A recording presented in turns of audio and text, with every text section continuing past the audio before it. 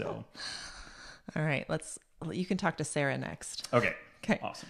Sarah says her question's on genetics and body composition. I know genetics have a large part in how our bodies form and react to foods, the environment, and etc. But how much do we have control of it when it comes to body composition? I'm in my mid-30s and have always been athletic and focus on healthy eating, now paleo focused. However, my weight, while I'm still in a healthy range, doesn't budge easily despite my efforts. And it's been like this ever since my teens.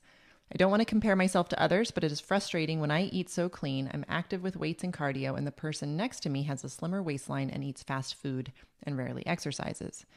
I know I can become slimmer with extreme effort, but those extreme efforts are not good to my body, and I don't want to add additional stress. Should I just give up and not fight my body and just focus on my healthy living?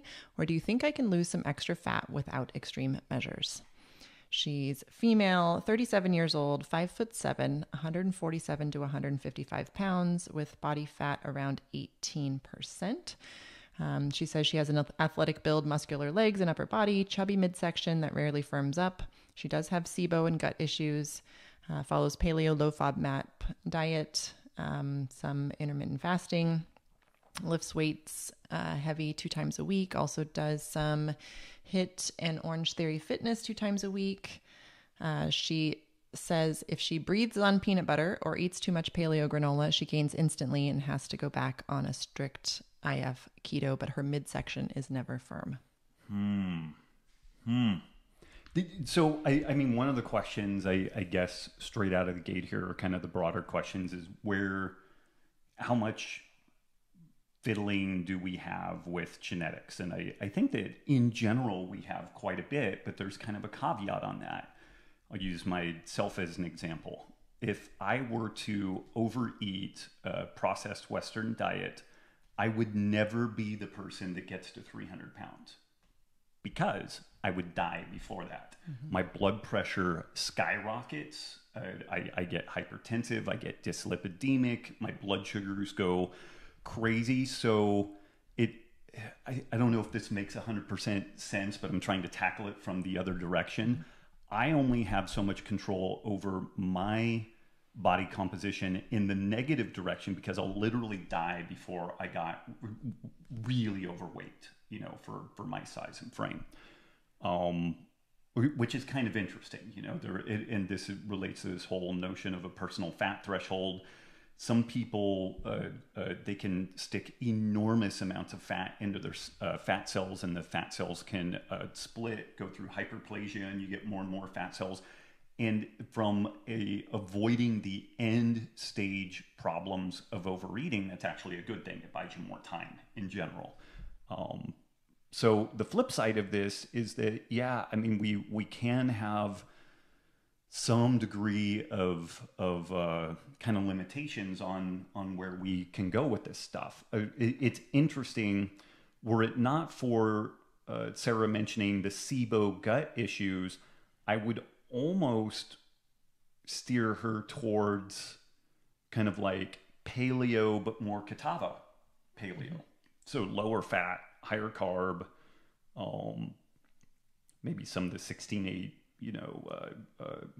eating schedule. I think early time restricted eating, like making breakfast your biggest meal, is kind of one. It seems to be one of these like just gimmies. Like this just seems to be a freebie. Like if it works for you, make your breakfast huge, and then you can kind of plug in from there based off the rest of your day. And so you could be really consistent with that, stack the calories early.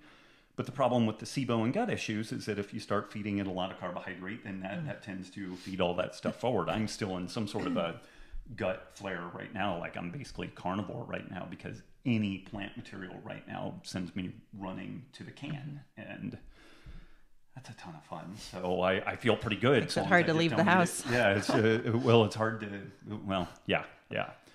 to do a lot of things.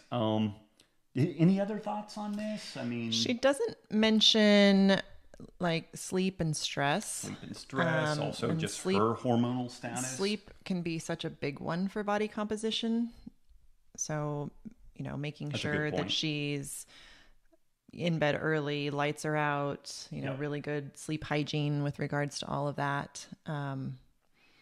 Because we've seen people who exercise all the time, even though they're eating clean, but they are up late and have a lot of stress in their lives, and they just cannot lean out around the midsection in particular. So that could be something. That's a good call. Probably pretty good on that. But so the places, the takeaways, we should have some takeaways. And protein, like really focus. I mean, paleo can mean a lot of things to a lot of people. It can mean I'm eating sweet potatoes and, obviously protein, but really focusing on the protein can be really good for body composition. Yeah, it can be incredible. So really, if you're not getting enough protein at each of your meals, then there's a tendency to overeat everything else. Yeah. So track where you are currently and figure out where the protein intake is. And then maybe shoot for like about a gram of protein per pound of body weight, which is going to be a good amount, but shoot for that. Mainly lean proteins, and then whatever vegetable matter works for you in between, particularly to support your activity levels.